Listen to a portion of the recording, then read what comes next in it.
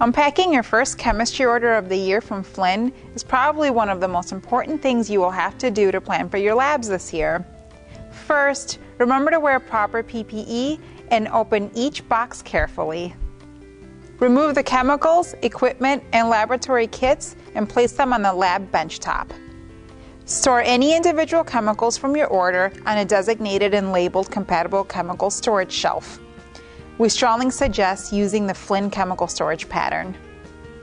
Unwrap each laboratory or demonstration kit and read the Chemfacts and chemical bottle labels for any special hazard or storage information. If chemicals do not need special storage, all items may be kept inside the kit box and placed on a shelf. Finally, properly store any equipment you receive to prevent damage or breakage.